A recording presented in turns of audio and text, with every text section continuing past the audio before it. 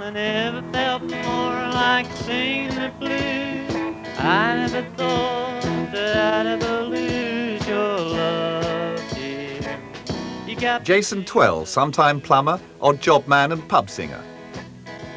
I never felt more Just the chance of a job in electronics was something to celebrate.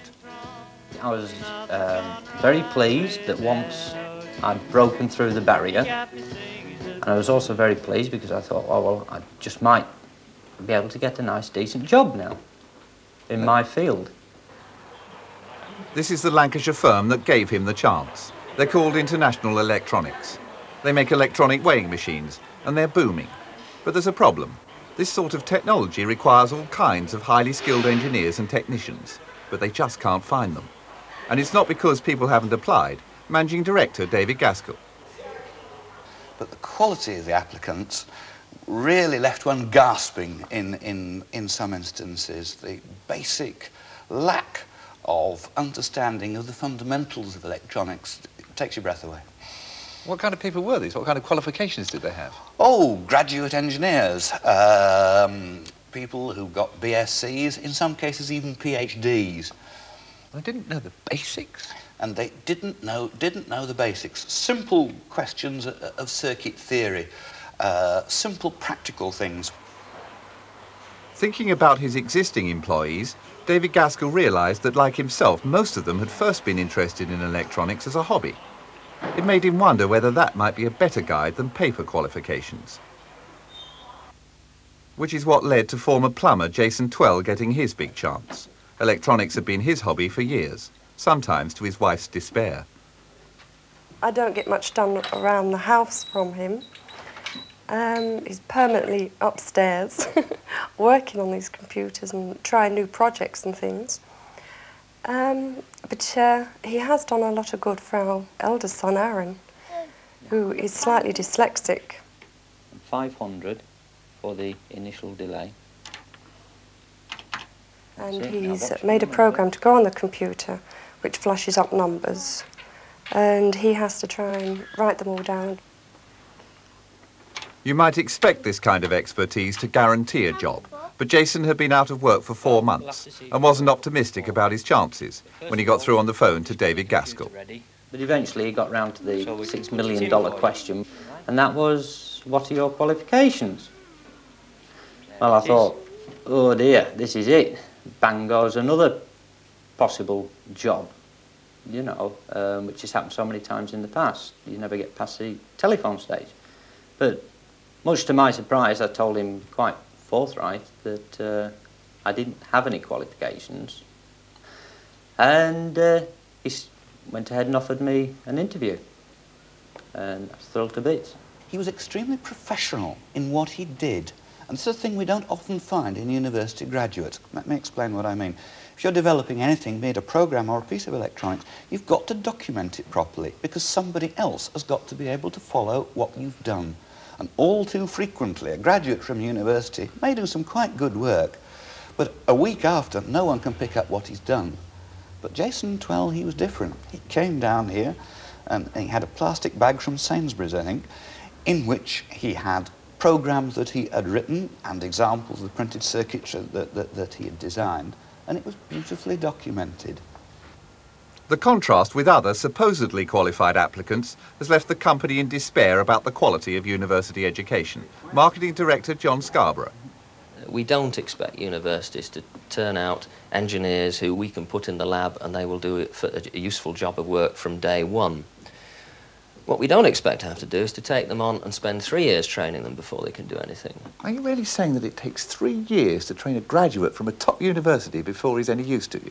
I'm saying if we had taken on some of the graduates who we've seen, that is very much the position we'd have been in. What's been the effect on the company of your recruitment problems? It did certainly delay the development of our new products, and of course it's had an impact on earnings and profitability. Our problem is a crisis of skills, not a crisis of capital. So, a crisis of skills. But why?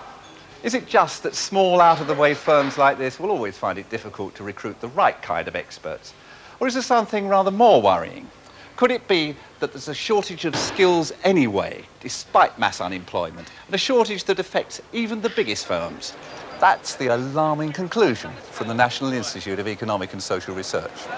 They're very neat drawings here. Where do you make them? In Birmingham, at the Avery factory. Avery's, the biggest name in this business. To test the National Institute's conclusions, we went to Birmingham, where Agriculture Minister Peter Walker was launching Avery's latest model, an electronic weighing machine they hope will soon be in every supermarket. Very good. You can't run over the Union Jack, my dear sir. If the National Institute is right, the confident image of companies like Avery's disguises the same skills crisis that's hitting their smaller competitors. Managing Director Keith Hodgkinson. Finding the right skills are always a problem. It's particularly difficult for us now, especially when we're involved in so much new technology. In Avery's Birmingham factory, they began to face the problem 2 years ago. Till then, they were almost entirely dependent on traditional craftsmen. But then GEC took them over, and everything changed. The old workforce was halved, the old mechanical designs replaced.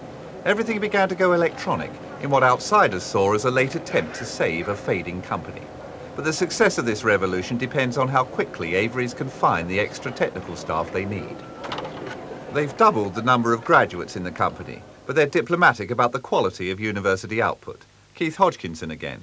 We find that they turn out very bright and very able and capable people, but often not best suited for the demands of industry. The raw material is very good, but it does take us a long time to get the finished article.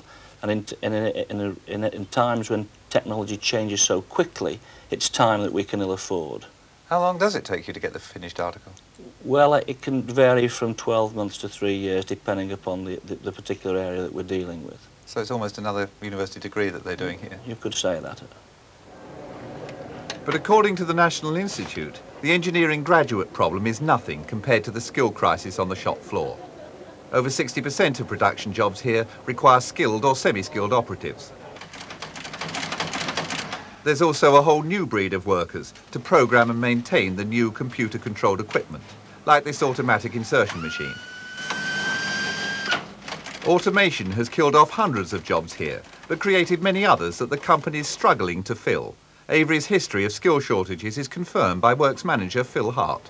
We have, and particularly in the past, where you would have seen in this department, we've got a lot of new products coming in. We found that there was no people available to work in this department.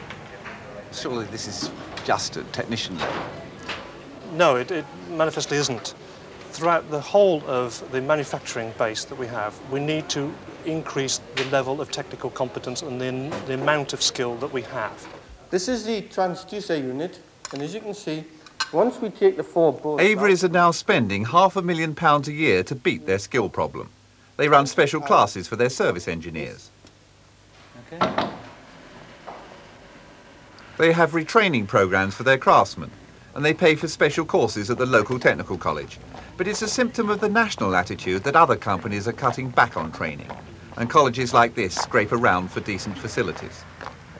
There are about 900 students in Bill Hayward's engineering department, but they'll be lucky to get much of a training in computers. We've got 6 desktop, and we've got 3 terminals, which we can link into the mainframe computer at a local company. Do you think that's sufficient? No, it's not sufficient. One would like more, but where does the money come from? Do you think industry should be helping more, providing these machines? I think industry are content to try to keep it alive at the moment. A suicidal attitude given the latest evidence, because it's not just firms like Avery's which are being hit by a lack of skills. If anything, Avery's are better off than most. In other British industries, the skill crisis is even graver. It seems that man for man, the average British worker just isn't up to, say, the Germans. Anyway, that's the conclusion of this report from the National Institute of Economic and Social Research. We were trying to find what were the real differences between the British situation and the European situation. Professor Price was concentrating on Germany's growing industrial lead. We were trying to find what were the main factors responsible for these differences in productivity. One of the biggest differences that we found, and it came as a surprise to many of us, was the importance that the Germans have for very long attached to vocational training. So how important for our productivity, for our industrial success or failure, is this difference in training? to my mind, this difference has become increasingly important, will continue to grow in importance as we come into a more technological world in which we have to produce goods that are made with precision and with reliability. Professor Price believes this difference in training is crucial in explaining another of his findings, that every country in Western Europe is stealing a lead on us industrially. In Germany, 2/3 of the workers are specifically qualified for the work they do. In Britain, it's the reverse. The majority are unskilled. Only 1/3 are qualified. But that's using criteria which may distort the findings in Britain's favour. Privately, they fear the position's actually worse. Maybe only 25% of British workers qualified, compared with 75% in Germany. And it's Britain's lack of skills, not the German abundance, that's unusual, says Professor Price. All the European countries are following the German pattern. I call it the German pattern. Chronologically, you might say Switzerland was as far ahead as Germany was 50 years ago, and so was Holland. And I don't think you can really tell what is going on in British industry and the reasons for its crisis until you go to Germany and countries like that and see what they are doing in the course of their training and see what the impact of that has on the efficiency and reliability of the goods that they're able to produce. To explore just that, we went to Balingen in southwest Germany, a town dominated by Beserber, the German equivalent of Avery's. Beserber is owned and run by a typical German industrial dynasty, a family called Kraut. They're very successful, with manufacturing plants all over the world. Like Avery's, Beserber is in the process of moving over to wholly electronic products. But unlike Avery's, it's avoided any redundancies so far. And the Kraut family believes that in the battle to hold on to and increase its share of the world market, the calibre of its workforce gives it the advantage. The quality of our products, that's the important thing. That's the success of our company. Managing Director Gunter Kraut. Yes, the quality depends on skilled workers, and we are happy that we have in this company more than 60% skilled workers. And that was the reason for the success of our company in 116 years. Such is the Kraut family's commitment to training that despite the recession, the company is still spending £1 million a year on it, much of it on their own training school. We have in our house, I think, 100% training system. My father and me, since more than 50 years, we spent in our company much money for the training system because I told about the philosophy. We think that after the training you have good skilled workers. To have a training system, you have success. The same philosophy is embodied in the national system. Most German youngsters leave school at 16, but by law must then follow 3 years of vocational training. They can only work for employers who have qualified teachers on their payroll, and even then must attend college at least 1 day a week. Beserber's youngsters attend a typical local college. It would be a showpiece in Britain. Every profession or trade is covered here, from engineering to bricklaying, or even painting and decorating. No one can call themselves qualified until they've passed the examinations at the end of their course. The system, which even provides courses for unskilled workers, is controlled by employers and unions working together. In generally, you can see that the system is very well. We have here in Germany the dual system, state, school, and here the factories. And if you have problems... Both the training. Both the training. We speak about it with the state, and I think we have now a good system, but you must each year to try to make it better. That's very important. We don't say we have the best system. We have a good system, and each year we must try to make it better. One criticism is that the system's too effective. According to some economists, it's producing a workforce which is, if anything, overqualified. Well, firms like Beserber aren't grumbling. The system produces exactly what they want and they're happy.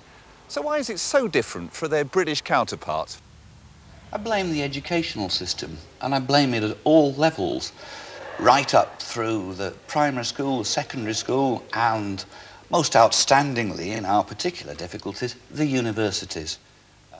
Back in Lancashire, David Gaskell of International Electronics echoes the gut feeling of so many industrialists. including fellow director John Scarborough. The majority of people in the teaching profession, whether it be primary, secondary or university teaching, have had no industrial experience. They've gone the round of school, university and back to school again. And certainly my experiences suggest that these people are very ignorant of what industry has to offer as a career. And to an extent, through that ignorance, they discourage people from going into it.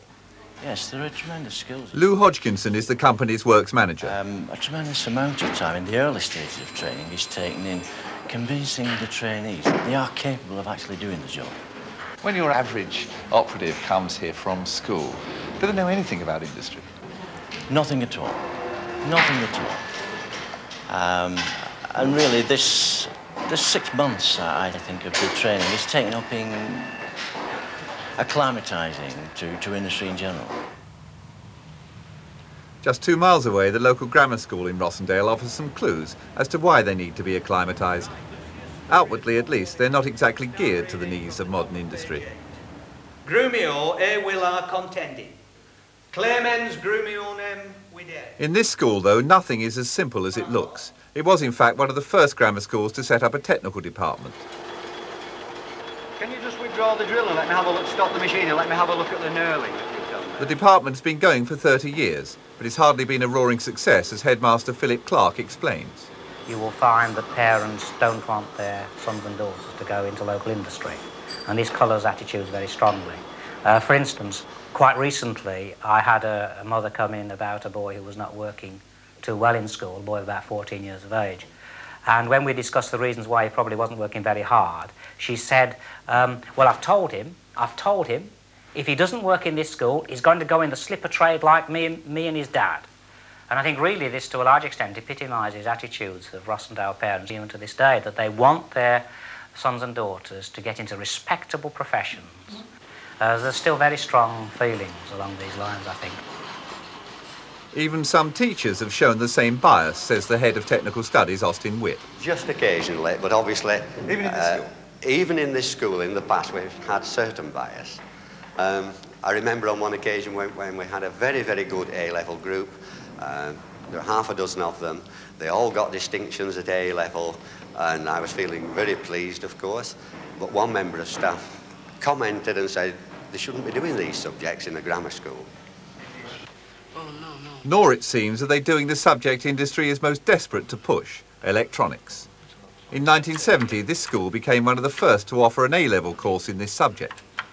Science head John Timperley explains why few of their better pupils will take it. Well, many of them find that when they apply to a university, the university doesn't really want to know. They much sooner have physics and maths, and word tends to spread that A-level electronic systems, well, it's not a good subject. And why don't the universities rate it as a useful A-level? That we haven't discovered. A lot of them, I think, don't know anything about it. It doesn't concentrate on the theoretical aspects. It's how one uses these devices, how one puts the things together and obtains something which works, which is, I think, much more useful nowadays. From our inquiries, electrical engineering and electronics departments of the university would welcome it, but the university general requirements will still not accept it. So the university hierarchy, the old establishment It's really the old establishment, yes, of the northern universities who will not accept electronics and probably kindred subjects as acceptable as a matriculation requirement for admission to university. Do you think this reflects the same cultural bias against manufacturing or industry that you can see amongst parents in the valley? I think to some extent it does, yes. With only a handful of pupils doing electronics A-level, what sort of future has this subject? One really wonders whether we can afford to continue to staff and equip the teaching of electronics in the sixth form in schools. So you may stop it? It's possible that we may, yes. The more modern side of British schooling seems just as uncertain and confused. At the local comprehensive, they go all out to encourage technical education, but they feel they can't win. The headmaster, Richard Marshall. Well, I think morale is rather low, to put it mildly, in the teaching profession at the moment. We are criticised from all sides. Obviously, for a lot of the evils of society itself and the behaviour problems outside and so on are attributed to teachers. But I think more perhaps are these criticisms that what we're doing isn't relevant, which we're very aware of. Teachers do feel at the moment their whole raison d'etre is being questioned. And of course we're questioning it ourselves when we see that the end product for so many of our youngsters is unemployment. Neither teachers nor industrialists seem prepared to shoulder the blame for Britain's shortage of technical skills. 900 miles away in Germany, there's another school, another set of teachers and another set of attitudes. This is the technical department in the school next door to Bizerba. German schools today rarely teach woodwork or metalwork as such. They think that's old-fashioned. Instead, everybody is taught a subject they call technic.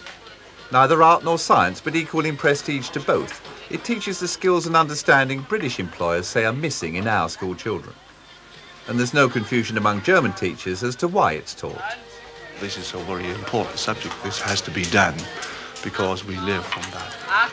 And you live from that? What do you mean?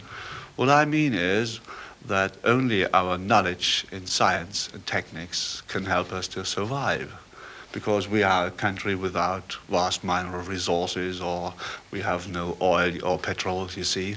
So we can only live when we have a high technical standard and bring good products which we can sell on the world market.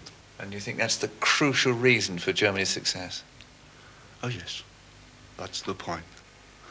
I think our future depends on that. So we have to work hard in those subjects. The only thing we can export in the next 20 years. Is your skills? Yes, and our technical knowledge.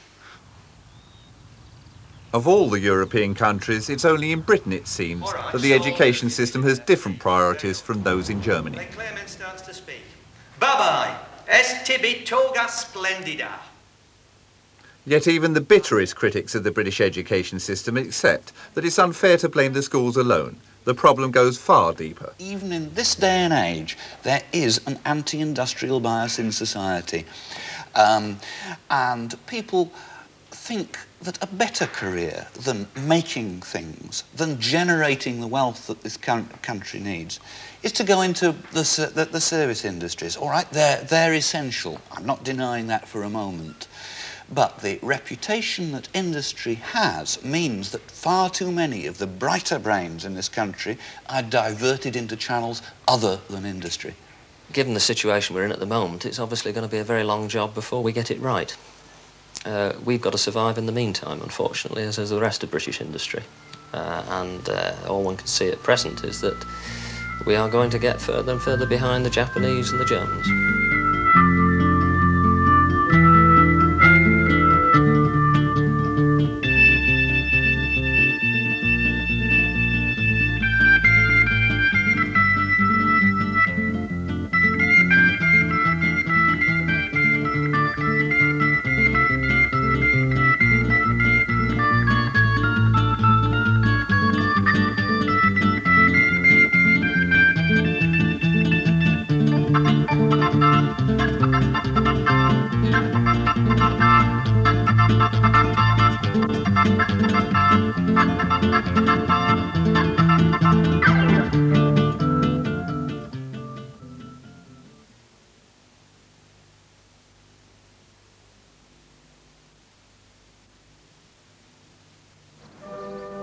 Jim Taylor, poultryman par excellence. Champion home in chicken fancier for nigh on 13 years, and all